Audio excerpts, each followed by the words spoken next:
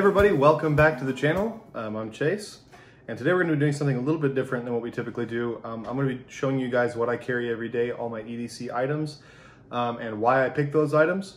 First I wanted to give you guys a couple updates. Me and Kat are having a baby, which is coming in May, so that's really exciting. We're really excited about that.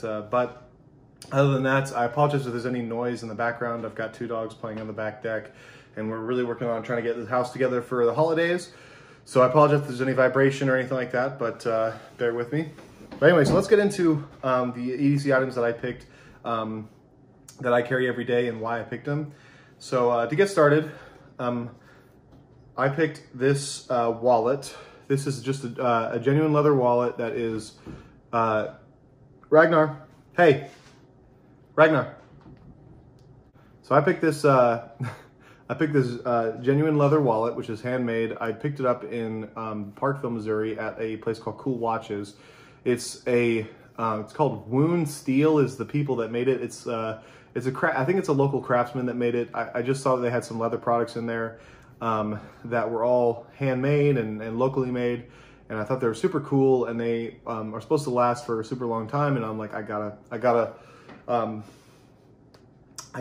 go up on that. So I got this, and the reason I like these over the things like the Ridge wallets that you see nowadays, the Ridge wallets are pretty cool, but I have really no need for one because when I look at them, the biggest thing that I see happening is that I'm sitting on my wallet all the time. I don't live in Colorado, and you guys know I go to Colorado a lot for road trips and for overlanding.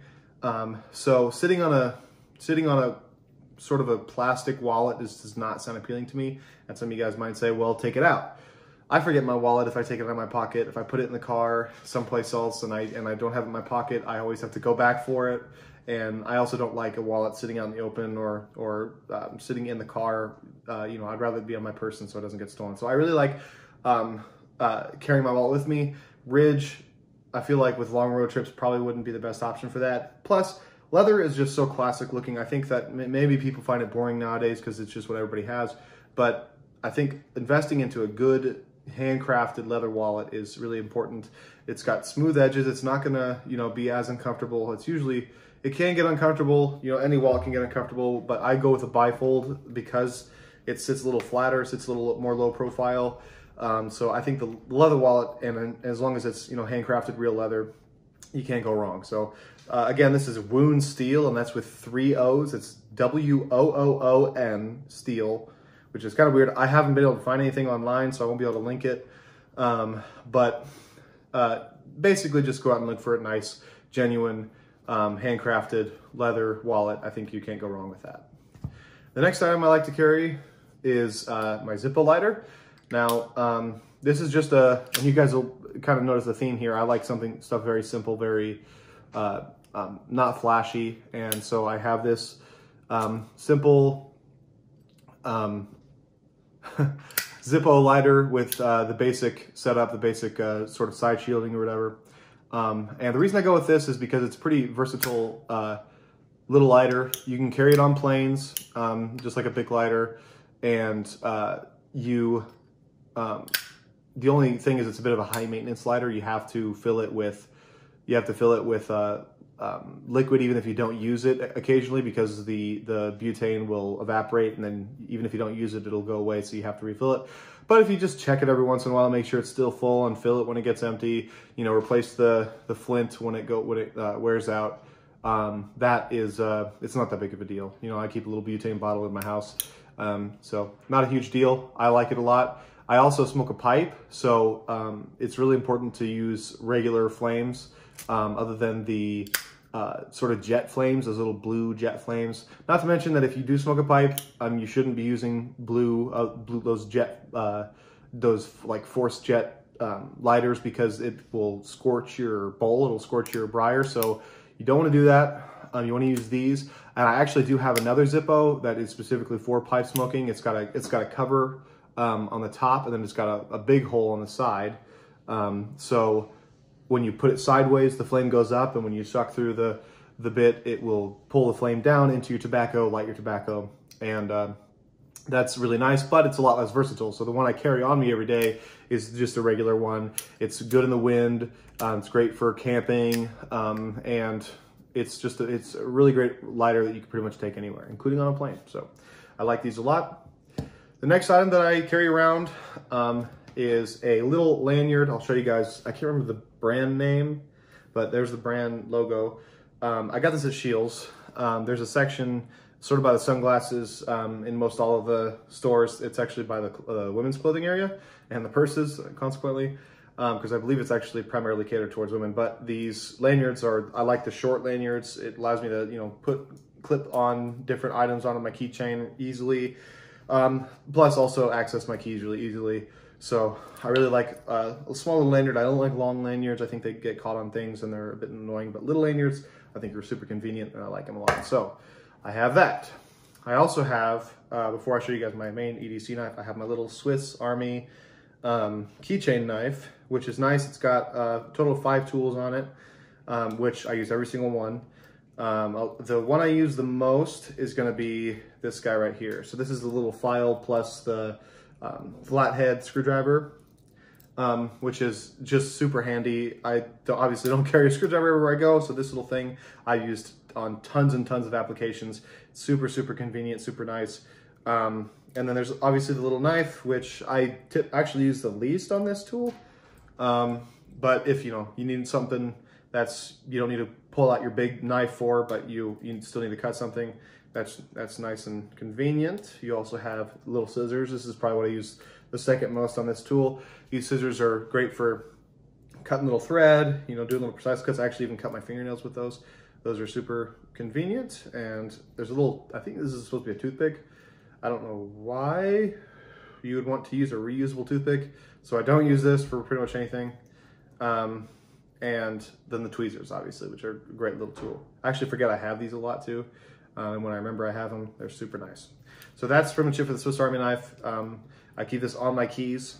So it's really nice. I just pop it off when I need to use it. And those are great. Let's get into my phone case. Obviously I carry an iPhone. And that's what I'm recording with right now. So I took the case off to record the video. And this is the UAG Pathfinder, I believe. And this was, I think they came out with this one about 2 years ago when the 11 Pro Max came out, or the 11 Pro came out.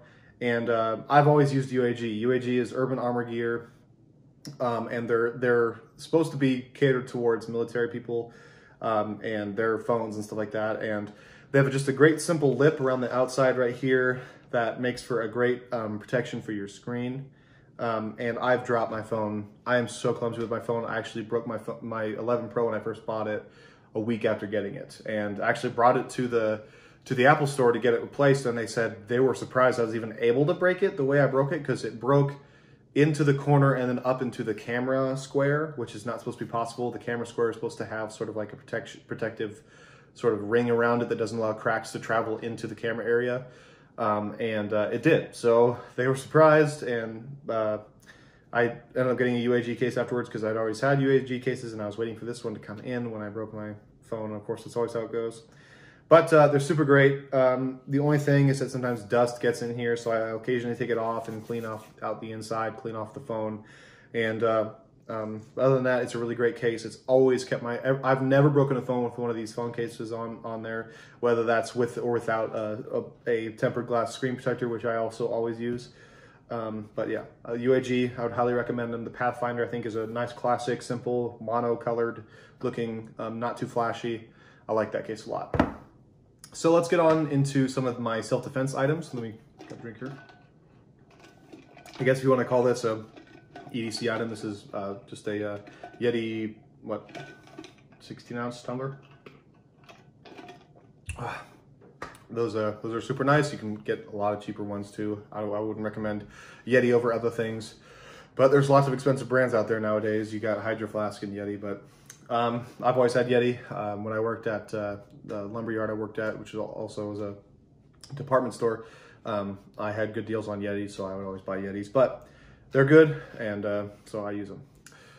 Next is my EDC knife, which is a Benchmade I specifically bought this for self-defense and daily use, which is why I picked Benchmade, but this is the Benchmade Barrage Tanto without the serration. This comes with a half serrated as well, excuse me, half serrated option as well, but I chose not to do that because for self-defense you want to typically stay away from serration. This is a really great knife. A couple of things that I like about it are that it's assisted opening. So they have this is their tactical lineup. They have a bunch of different tactical knives, and this is one of them, the Barrage. And so it's a bit thicker, it's a bit bigger, and since I'm a bigger guy, I can kind of get away with that. But they do have a smaller like EDC lineup, which is a lot thinner. I'm not a big fan of those. I prefer something with a bit more heft to it. I like the assisted opening. I think that's really important. It's also got 154 cm steel, which is a nice strong steel. The last knife I had was the SOG Trident, which had AUS 8 steel, which isn't bad. It's a Japanese steel, but it didn't hold an edge as well as I hoped it would. And I used it a lot too, and I use my knives a lot on the daily. So if a blade can't hold its edge, that's a big problem for me.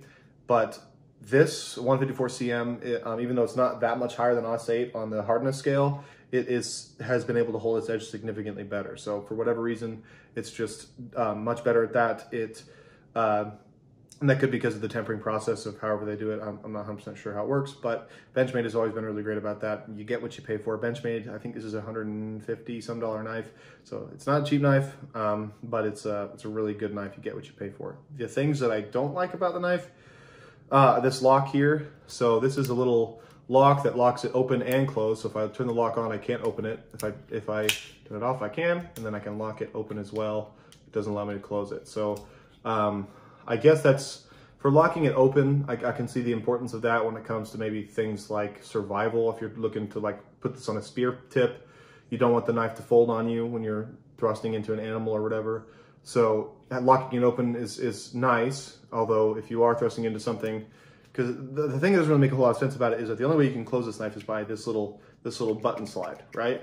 So I guess the idea is that if you lock it, the button slide doesn't slide, right? But if anything is going to close this slide to close the knife, it would also close the lock because the lock slides back too. So it's not really, doesn't really make much sense to lock it open in my opinion. I just think that this would be a better knife without the lock, because it's another thing too that you can actually turn on in your pocket, and then when you need to deploy it in a self-defense scenario, that's something you got to unlock before you can deploy your knife. And you know, who knows what can happen in those little moments.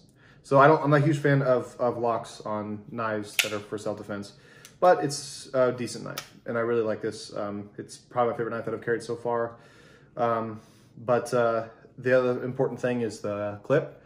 So I actually carry below the pocket, which I know is kind of contradictory to what I just said, because if I'm going to put it below my pocket and then say that I don't want a lock, the lock adds time, so does putting it under your pocket. So which do you want?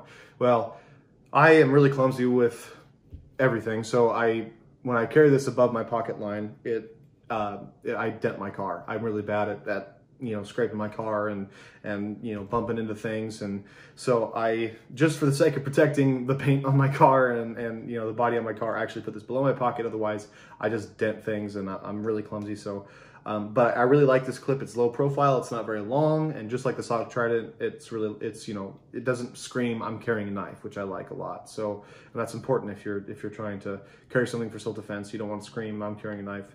So that's a nice clip. By the way, the one on the Trident broke. It was not very good. This one is a nice solid. It's actually a bit too solid in my opinion. It's got such a retention. Like, it's hard to get it open sometimes to get it around your belt or around your pocket edge. But it's a really good clip. Really great knife. I love this knife. And Benchmade is always a great company, so really appreciate them. The next thing, which I don't carry every day as much as I should. I carry it around the house, but because of my moving scenarios, I haven't been able to legally carry it this time, but I'll go ahead and show it to you guys anyway. I have a Smith & Wesson, M&P 9mm full size. I also carry the critical defense rounds, which I know are kind of cliche, but they're good rounds. So I like those. But the Smith & Wesson MP is a decent pistol. The only thing that people complain about is the trigger, and as you can see, I don't have the stock trigger on here. I have an Apex trigger, which is really nice, and I put this in the TRex Arms Sidecar, which is a really nice concealed carry option here. I switched from the 4 o'clock Alien Gear holster, the cloak tuck one, and I carried 4 o'clock because I'm a bigger guy, and I thought that was what I needed to do, and that you couldn't carry appendix, and it is more difficult to carry appendix when you got a gut, that's for sure. But the biggest problem that I ran into with the cloak tuck is that the back side of it is leather, and as we know, leather can be dangerous for concealed carry if you conceal carry a lot, which I did, and the leather will start to bend in, eventually threatening to breach your trigger guard. So that's very dangerous, and I started to monitor my leather and realized that it was doing exactly that, and I decided I needed to get away from that holster. So as much as I like Alien Gear as a company, I think that I would recommend staying away from the cloak tuck because of the leather if you plan on carrying a lot. And honestly, you should always be carrying with Kydex on front and back, or some sort of hard covered thing. It's very dangerous to carry with anything other than hard, because it can snag that trigger and pull the trigger and you can shoot yourself. Not ideal, especially if you're carrying appendix. You don't want to shoot off some valuable parts. So I really like this holster, and it's got a great little retention, great little click as it comes in, and it also has a spare mag. It also has this little raptor claw here, which you'll see a lot on a lot of the other holsters you can get, but this pushes your belt out, which pushes the gun further into you, which is important if you're a bigger dude, because you want that to be nice and concealed. You don't want to print as bad. So this helps with that. It also helps to keep that pistol right where it's supposed to be, and it's nice and solid. You can also get a full grip around your pistol, just like that, as opposed to having to, you know, kind of finesse it to get it out of the holster. You can get a full grip on it. You might have to cover your sights before you can pull it out. You might not be able to get your thumb around the gun, but you can definitely get a full grip with your fingers and then pull it out. So it's got good adjustment. It's a good holster, so I chose this one. It's a great holster so far. I'm really loving it, and I'll hopefully be carrying that every day and all day wherever I go. But that's pretty much wraps up everything that I carry on the daily, obviously, besides my keys for the Toyota. So that would be pretty much it. But yeah, thank you guys so much for watching. If you guys want to see anything linked as to where I got it, just put a comment down below, and I will link it in the description. But yeah, thank you guys so much for watching. I hope you guys enjoyed the video, and we'll see you in the next one.